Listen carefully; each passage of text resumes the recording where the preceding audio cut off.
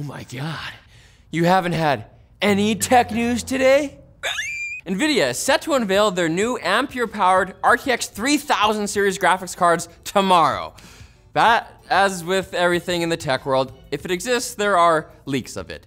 Videocards.com has lived up to their name and gotten their hands on photos of lots of video cards, specifically RTX 3090 and 3080 models from Zotac, Asus, and Gainward, which is a brand, apparently. The leaks seemingly confirm that the 3090 will have a whopping 24 gigabytes of VRAM, fueling rumors that it will essentially be the more creator-focused Titan of this generation, while the RTX 3080 has a measly 10 gigabytes. Can you even like run games with that, you know? Performance slides have also been leaked, although their veracity is a bit more suspect. The slides showed the 3090 getting around 2 times more performance in games with RTX turned on. If only there was a way to know if this were real, aside, you know, just waiting a couple of hours to find out from Nvidia themselves. So frustrating. In their latest salvo at Epic Games, Apple terminated the studio's developer account on Friday, meaning now iOS users aren't just blocked from downloading Fortnite, they also can't download Infinity Blade. So sad.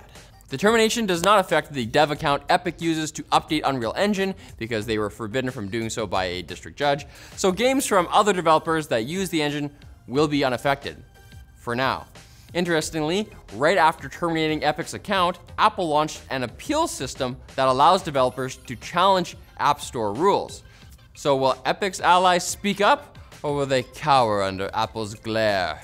The panopticon. However it all plays out, one thing Apple can't take from Epic is the fact that the Fortnite universe is now canon in Marvel Comics, thanks to the game's Season 4 crossover. It's only a matter of time before flossing is Captain America's signature move. God, I hope not. And Elon Musk gave the world a better look at Neuralink's brain-machine interface on Friday with a live demo showing the device installed in a live pig. Several pigs, actually, because a dead pig definitely would not have looked as good.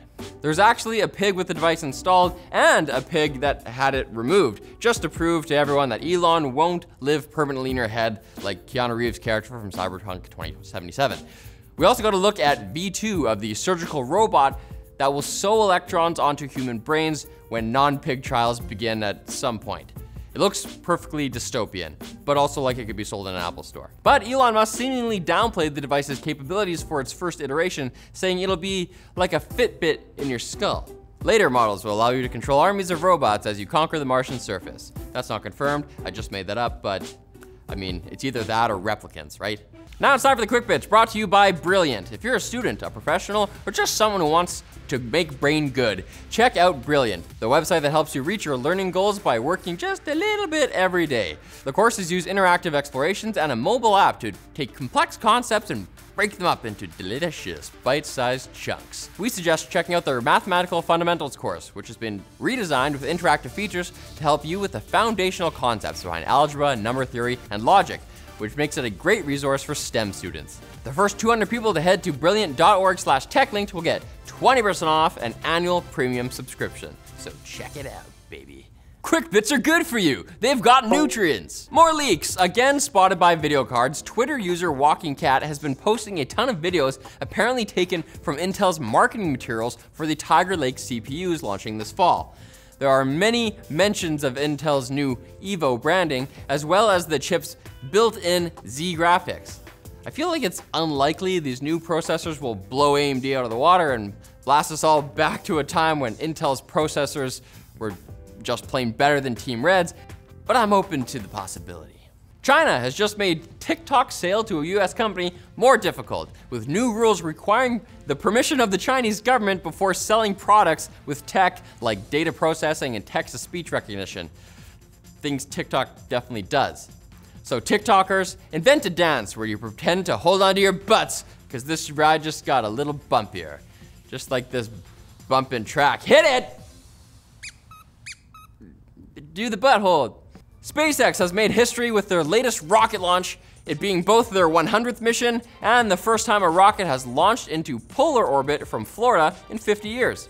Meanwhile, other rocket companies exist, with Rocket Lab successfully launching their Electron vehicle and United Launch Alliance aborting their launch just before takeoff. So close.